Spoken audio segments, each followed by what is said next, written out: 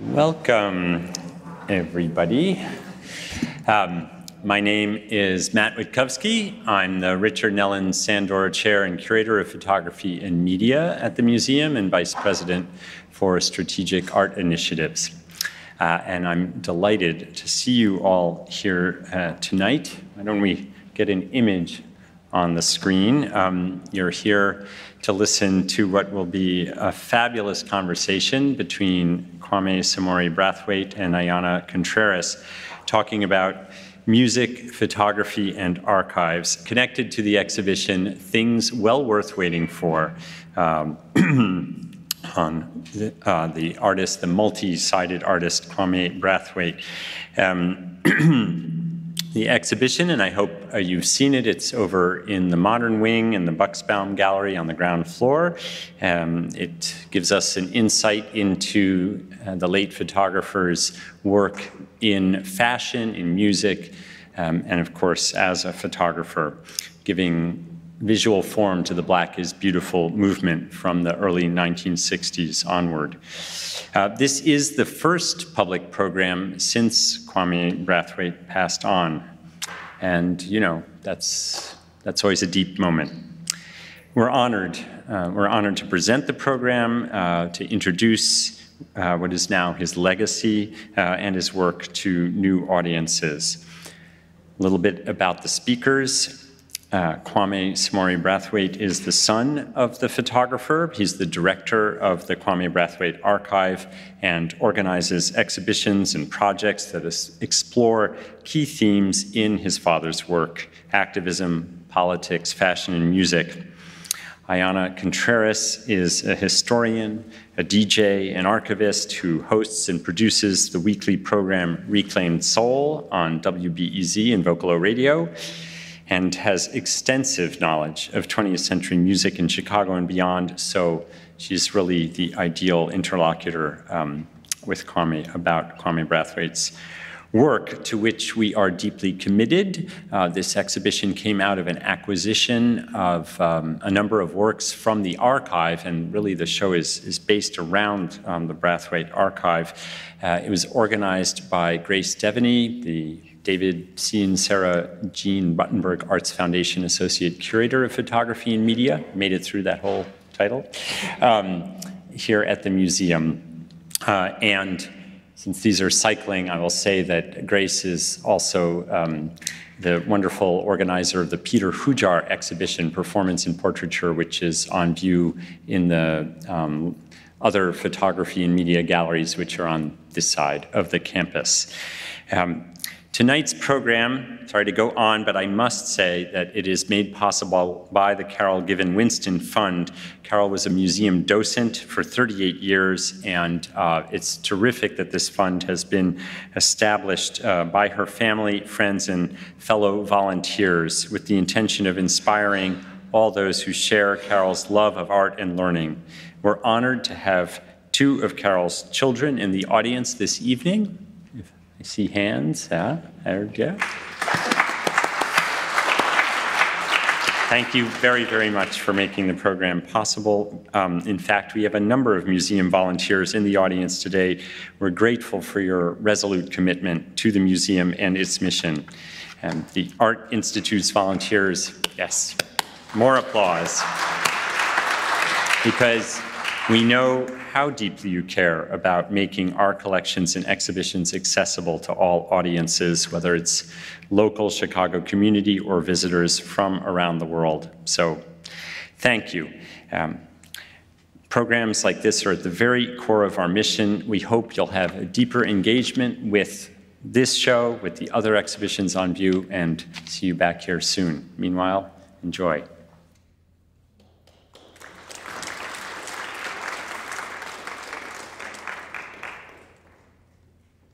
Hi, everyone. I'm Grace Devaney, the David C. and Sarah Jean Ruttenberg Associate Curator. I just wanted to very briefly welcome you all and introduce Ayana and Kwame to the stage. Before that, I know we want to dive right into the conversation, but I just wanted to give a little bit more context for the exhibition and its title. So Kwame Brathwaite, Things Well Worth Waiting For, explores Brathwaite's rich archive of photographs taken around the globe, the magazines he contributed to as a music reviewer, the albums which featured his work on their covers, and the color slides that gave vivid sense to the many musicians, models, and everyday people he photographed. The exhibition title is borrowed from a preview Brathwaite wrote for Stevie Wonder's album Songs in the Key of Life. And he gave it this title, Things Well Worth Waiting For, to assure readers that the album, which was a little bit delayed, was going to be well worth waiting for.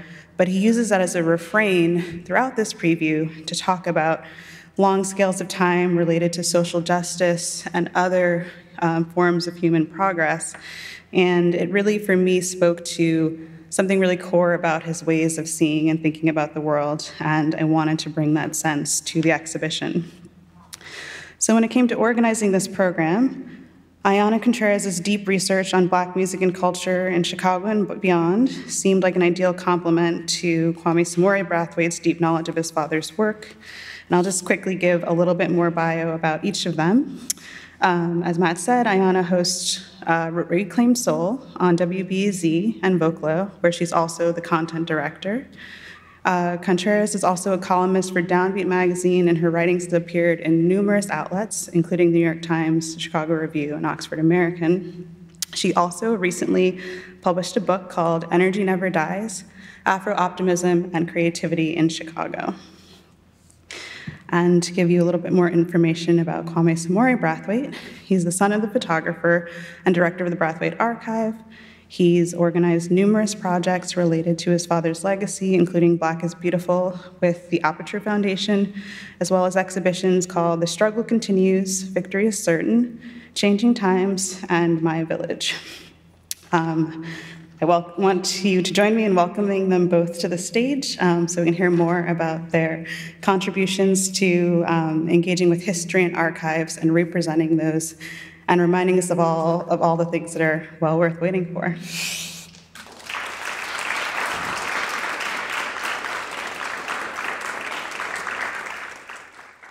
So I love to start with a show and tell. So I didn't know your father's name for a long time, but what I knew was when I first started buying records with my own money, there were a group of albums that I was immediately attracted to. People don't remember this, but inside the record, there was a sleeve that usually had album covers that you would want to right? You feel what I'm saying? And there were some records. One of them was like Freddie Roach, Brown Sugar. You feel me?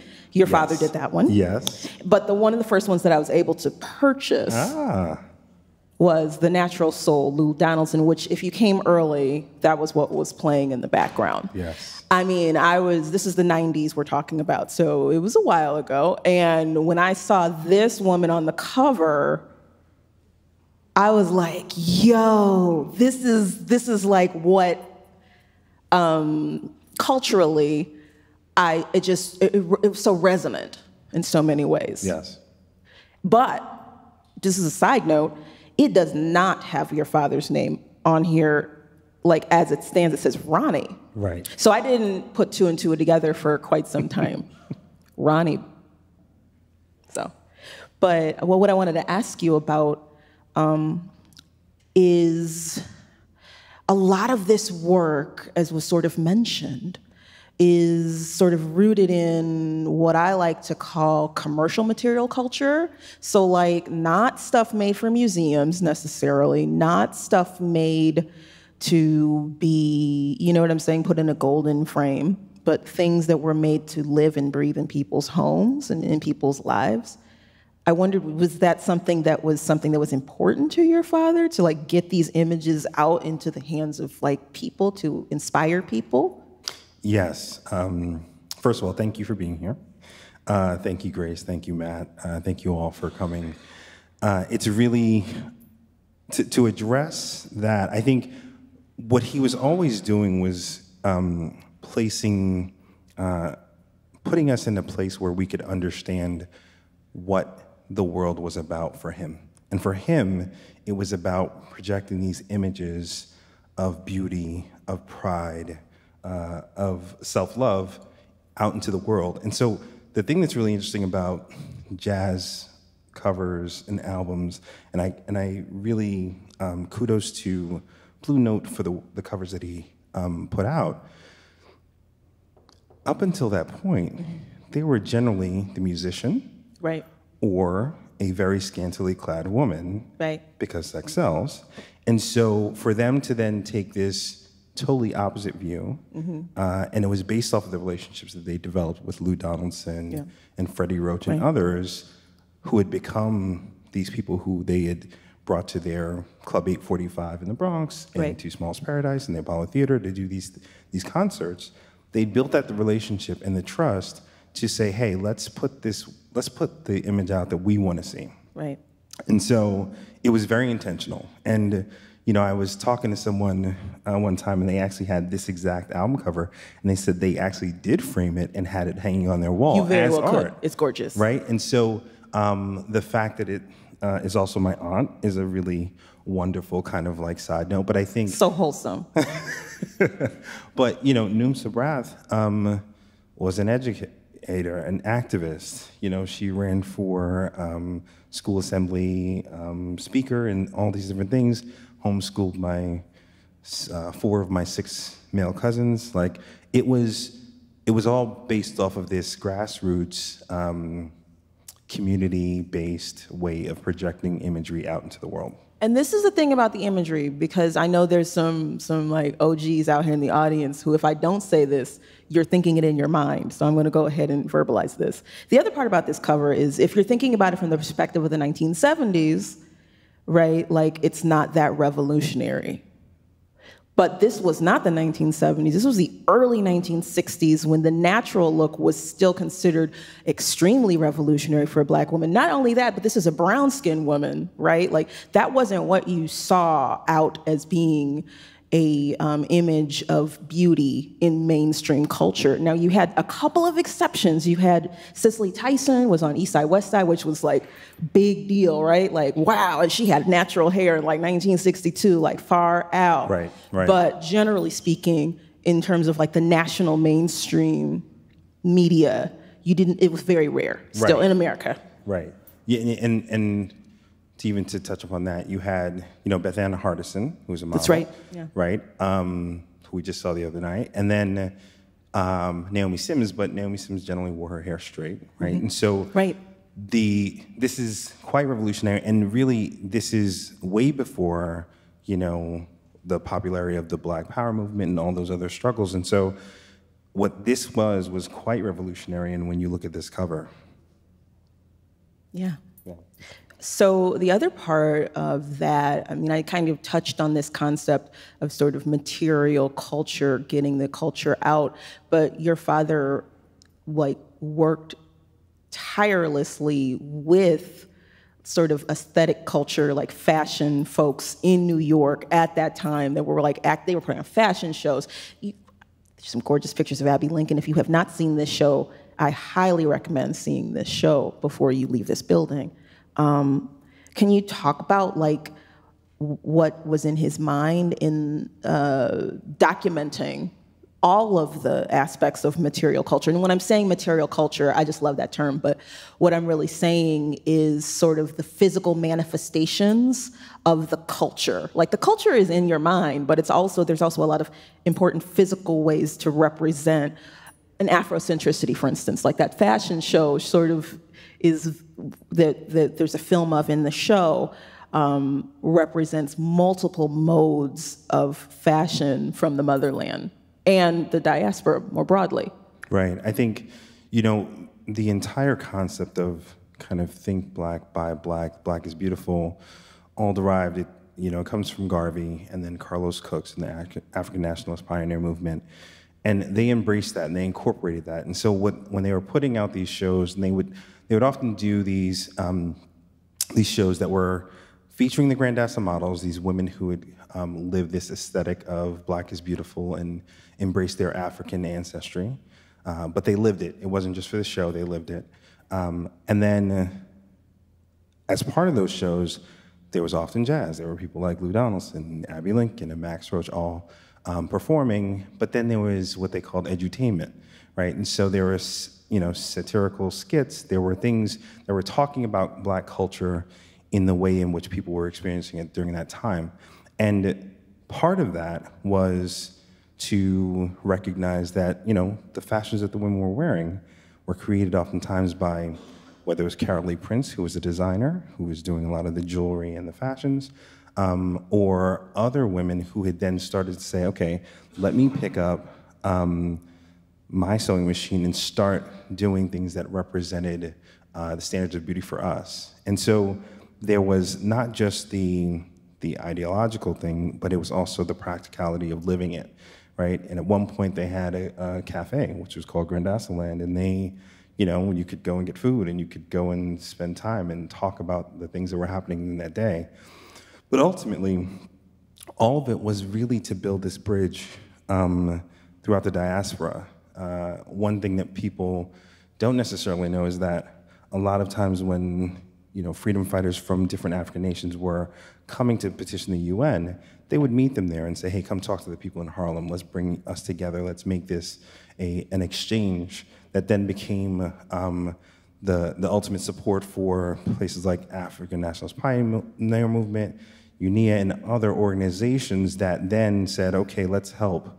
Let's figure out how we can help each other in the United States. Let's help each other back on the continent, but let's help each other throughout the diaspora, which is, at my father's funeral that was on April 24th, the president of Namibia sent his delegate and talked about the fact that his role in Pan-Africanism and to help Namibia specifically gain its liberation was a big reason why they felt that he was just a giant in this world. And so the way in which he was ensuring that we were thinking about it ideologically, but practically, and how we lived it, was throughout the way in which he placed his work and the way he went about his photography. Right. I think what's beautiful about a lot of these photos are, to your point, yes, there's celebrities, right? But there's also this great representation of, to your point, a lived culture. Like, this is more than just, I'm going to take this picture for the gram.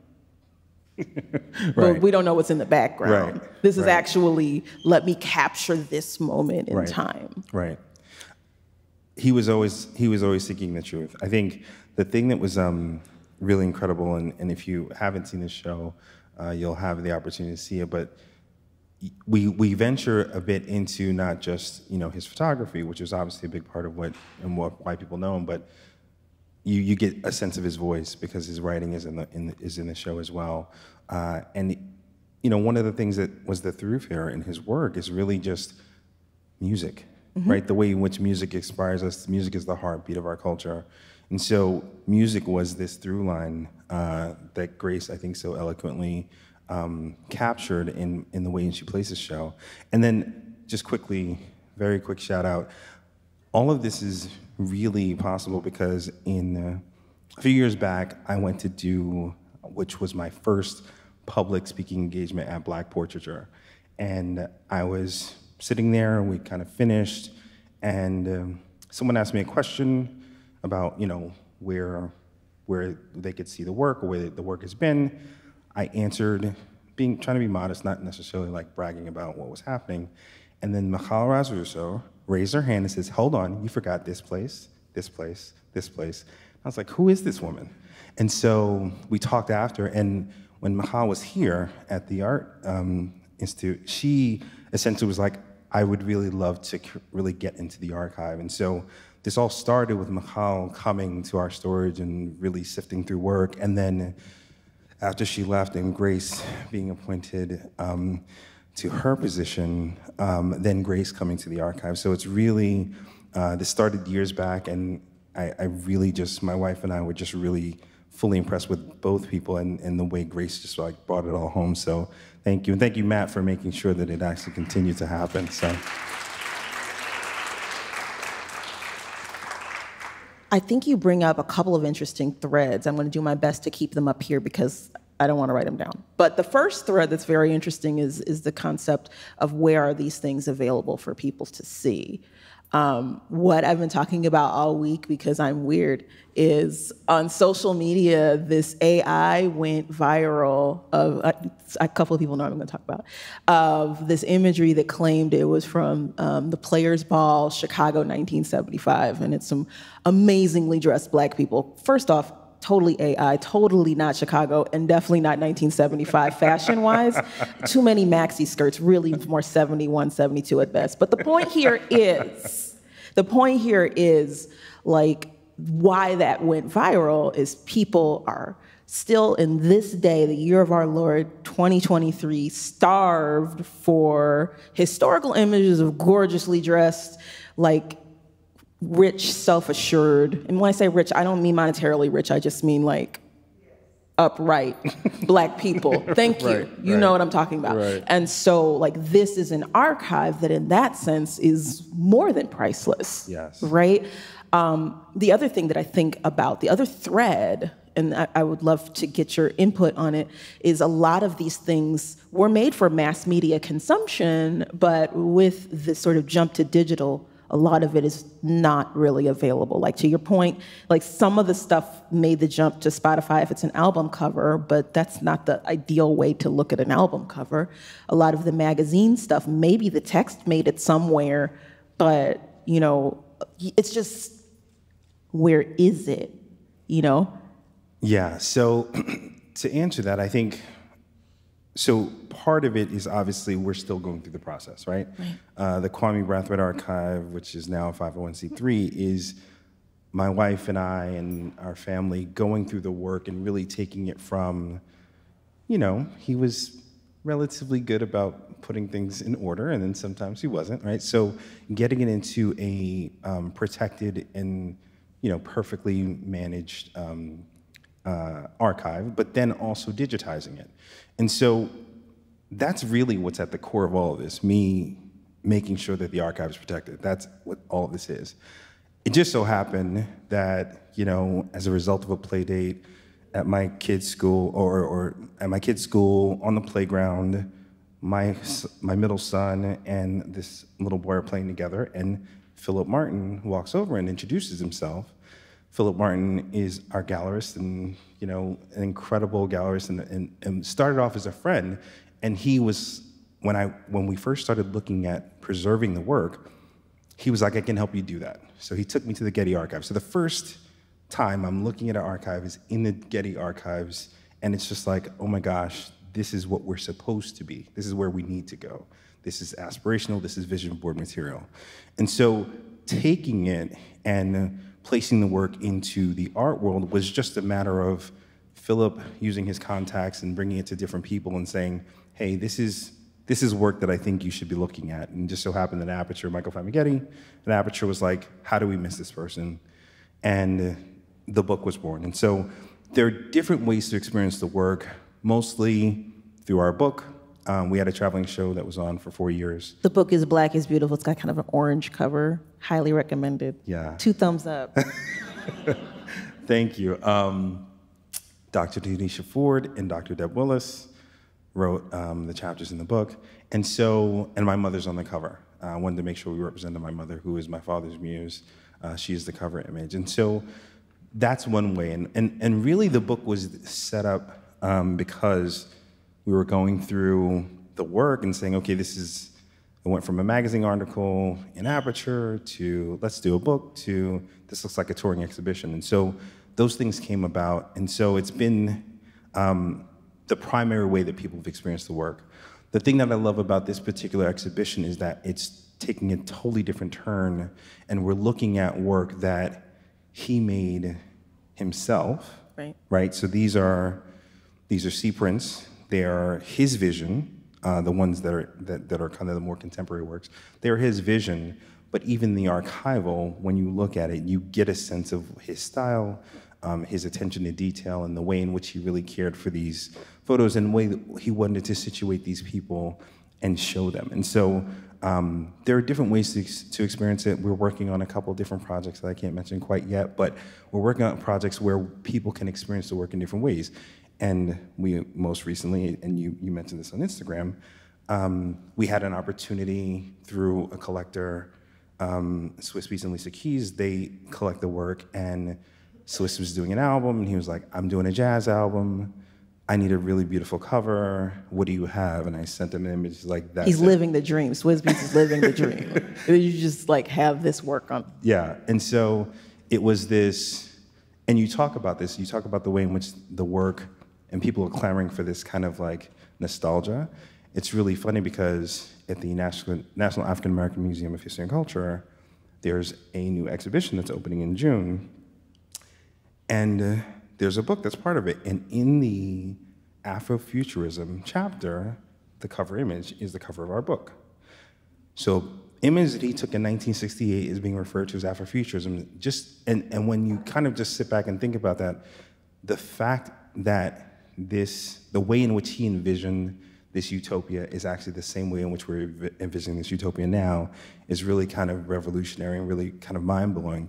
But it really speaks to the fact of the timelessness of his work. I mean, this Celia Cruz image is crazy. I remember we were going through and looking at this and we're like, I mean, we literally just take the images and put them out, and he just did such an amazing job, Minnie Riperton. Don't talk about Minnie in this piece, because there's a lot of... It's the constant gift that keeps giving, and so it's really beautiful to be able to even experience the work in which we're doing it. That's the miracles, by the way. I was trying to help them. There you go. I love it. See, when you get a real music person with these images, Smokey, it's like... that's important. Smokey right. wasn't in there, so they didn't... Yeah. It's always perfect to have that. You know, one of the things I wanted to mention that's an important distinction is you said nostalgia. I don't really think it's rooted in nostalgia. Now, you, my friend, disclosed that you are technically on the cover of Essence magazine in your mother's belly, 1974. So I say that not to out him, but to say, like, you grew up in this life. Like, this is a reflection of your lived experience and your reality. I am saying that there are generations of people who this can be earth-shattering, mind-blowing to understand that, like, this history that is not easily Googleable is not only did it happen, but there is rich, rich proof of its existence and of its impact. Does that make sense? Which I think is different from nostalgia.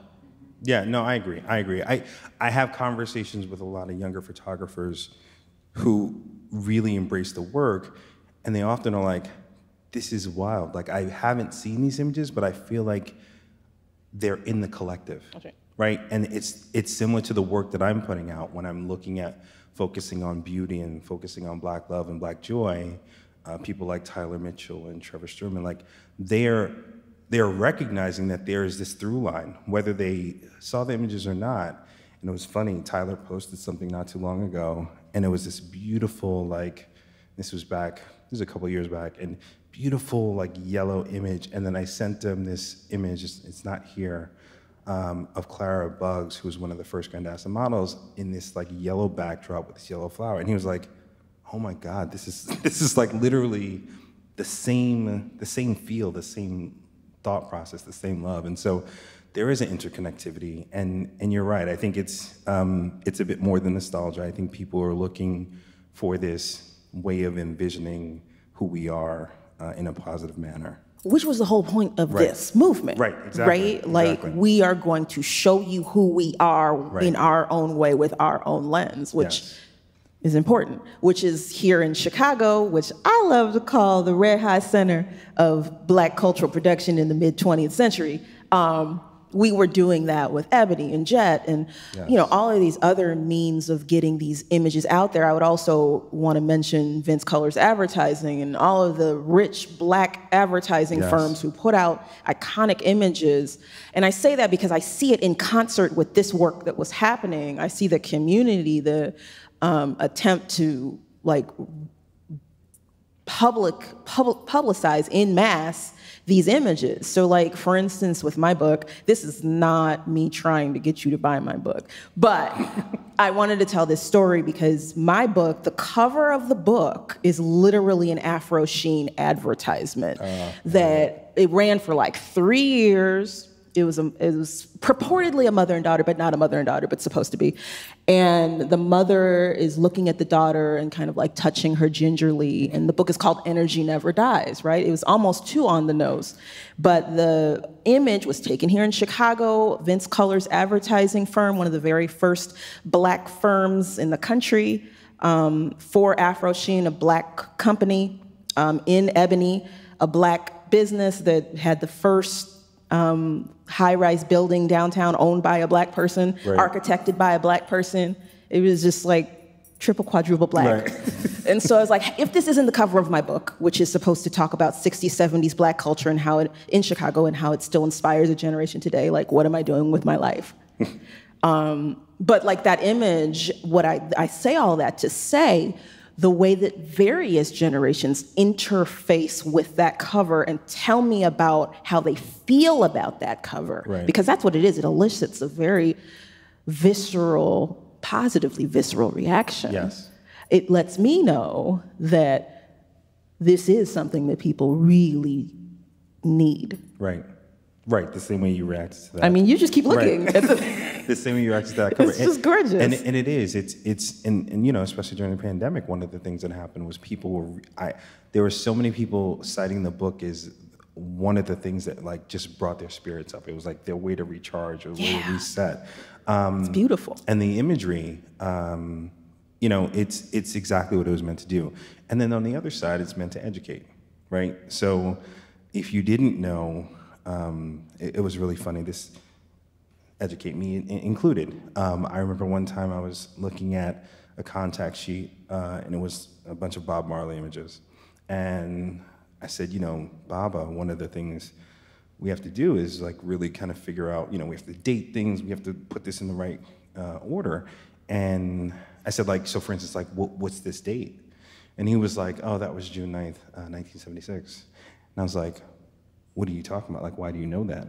And he goes, well, I know because we were in Philadelphia. I was like, yeah, but I don't know where I was last week. Like, what do you mean this is June 7th? He goes, well, it was 2 days before Jimmy Carter declared it Black Music Month, June Black Music Month. I was like, oh, but like, how do you know that? He goes, because I was there, right? And so it's like this thing. And so, of course, I go and I Google it, and I'm like, yep, okay, he's right.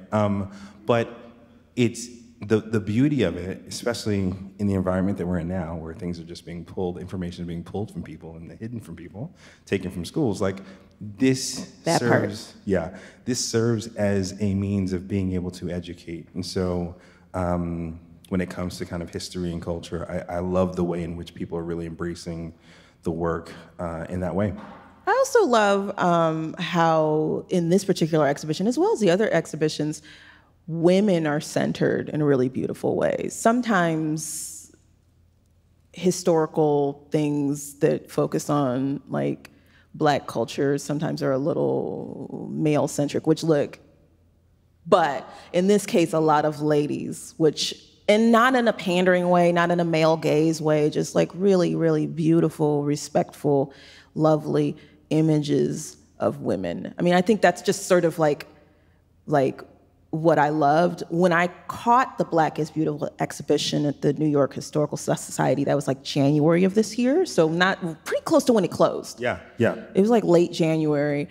A lot of ladies were in that spot with fur coats, doing a thing. It was the place to be.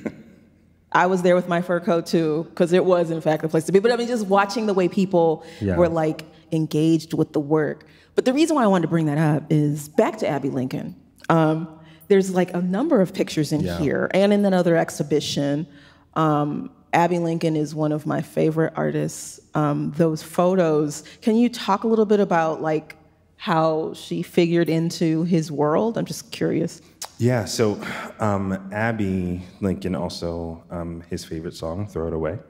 Abby Lincoln and Max Roach were integral in establishing who they were and launching the Black is Beautiful movement, which happened January 28, 1962.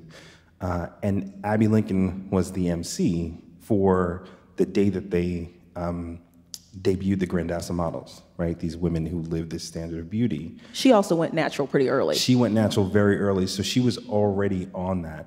And when you think about, and then Max Roach was also performing, and Abby and Max, when they traveled, they're the reason why the word spread. They were the influences of their time that really helped really spread the word. So I have a contact sheet where they're sitting there with Flip Wilson and they're talking about, you know, the Grandassa models and AJASS and the whole thing. And they were the ones that went out when they were going and performing in different places, Chicago, Detroit, you know, all the different cities, to really spread the word. And so they had a relationship from early on. They were a part of it from the beginning, and you know, Miles Davis is one of the first kind of like supporters financially of the work that they were doing. But Abby played an incredibly important role because she, again, just like the Grandassa models, she was living it. She turned down multiple roles because they wanted her to wear hair straight or do other things, and she was like, no, I'm going to be me. I'm going to embrace who I am. Same thing, you know, with the way in which they kind of went about doing the work that they were doing and spreading the word. So I really love, you know, what's happened currently in the way that I'm kind of bringing the work back to the masses. And it's people like Jesse Williams and Alicia Keys and Swiss Beats and others, Rihanna, who are the ones who are kind of putting the work out into the world and helping us spread the word about bringing it back. And so they're like my kind of AJASS. But and just to go back to what you're talking about the role and the way in which women are portrayed, there's reverence and there's respect, which is really important. You think about it, it's 1956, African-American people are still referring themselves as Negro. And they called themselves the African Jazz Art Society and Studios. And they took the concept of the Grandassa models, which was Grandassa land, which is what Carlos Cook referred to as Africa. The whole notion of, one, the whole notion of them being, you know, men being here, women being here, they were equally out there deciding on what was going on, deciding on what was put out into the world, which was really impressive to me. And something that I was thinking about when we were doing the book, because Tanisha was like, I want to sit down with all the women and talk to them. And she actually kicked my father and I out of my friend's apartment and was like, no, I got to talk to the ladies. I got to get the real deal. So it was really beautiful to see that, you know, women's rights are still not where they're supposed to be, but even back then in 62, 61, 62, they were like, no, we're doing this together, and this is part of how we're gonna do things. So it's always been impressive to me that both they are embracing their ancestry, but also keeping, you know, men and women on level playing ground, which was really important for them. Yeah, so I'm trying to think what I'm making sure, let me see, I did write down something. Okay. The archive. Yes. Okay, so I know that you can't talk about a lot of what's going on with the archive, but I did want to ask you a very specific point because I have very specific feelings about archives. Okay. In terms of like archives in institutions. Sure. So like, you said, right? You feel me? So you were saying that you wanted to, you know, preserve the archive and stabilize the archive, which 100%. But you also mentioned that you wanted to make sure to maintain the archive, like in your family. Yes. Explain to me that decision process. So, you know, there are multiple ways that you can work with an archive. You can, and most people do this. If you look at the Bruce's Beach case, like people figure out that they own something and then they oftentimes will sell it. I thought it was a mistake for them to do that. I think it's a mistake for some people, depending on if you have the people and the dedication to preserve something. Like, look, if you're someone who has this immense work and you don't have someone who can take care of it for you, I think it's a wonderful thing to find an amazing institution and just, whether gift it to them or, you know, have them acquired or whatever it is. For us, it was really important, and then this came directly from my father. He did not see a lot of financial success during his career. The breadth of his work is pretty much incomparable. What he always said was, this is what I'm leaving to you and to your children and to their children. And so for us, and the fact that we've, taken on this task, for us, it's really important for us to get it to a point where it's, organized and established, and it's a searchable database that can be utilized. And then to partner with institutions to then say, okay, maybe we write a grant together and tackle this portion of it. Maybe we'll work together and, this is on loan for a certain number of years. I think it's really important for people to see the work. The most important thing for me is to get it archived and also to have people experience it. Because, look, I love working and being in the fine art world, but I think it's really important for people to know the story, for people to experience the work and all of that. And then I think, those things will develop. And as more people want to see more of it, then there'll be other opportunities. But I think for me, that's really what's most important. And it's, the Obama hair touch, that little boy touching Obama's hair. I love when I go into these places and you see younger people, whether they're curators or children or, college or whatever, going in and seeing themselves on the walls. And that, for me, is part of the really important part of why we want to maintain this archive, because, I think when you go into spaces like this, which is a really amazing institution, and you come in and you see that, that's life-changing. That changes, Kehinde Wiley talked about that, not seeing those things on the wall, and him wanting to change that. And so when you have the ability to have that experience and have, whether it's a college or an institution or a museum or whatever it is, experience the work and show the work, that's what's important to me. So even when sometimes, we'll have an acquisition, I'm often, and Philip can attest to this, I'm always like, when are they going to show the work, right? I want the work to be out into the world. It's great to have the private collectors have it, and they just keep it within their circle, but that's not what this is about. What he wanted was people to see the work, people to see it on a large scale, for people to experience it and see the things that were really important to him. There's a term they don't use anymore, mass media. Yeah. Like when this message was disseminated through mass media, there's real power in that. I know we talk about social media, but that concept of mass media, you never know who it's going to hit and who it's going to impact. It's interesting. Yeah. So, thank you. Thank you. Thank you.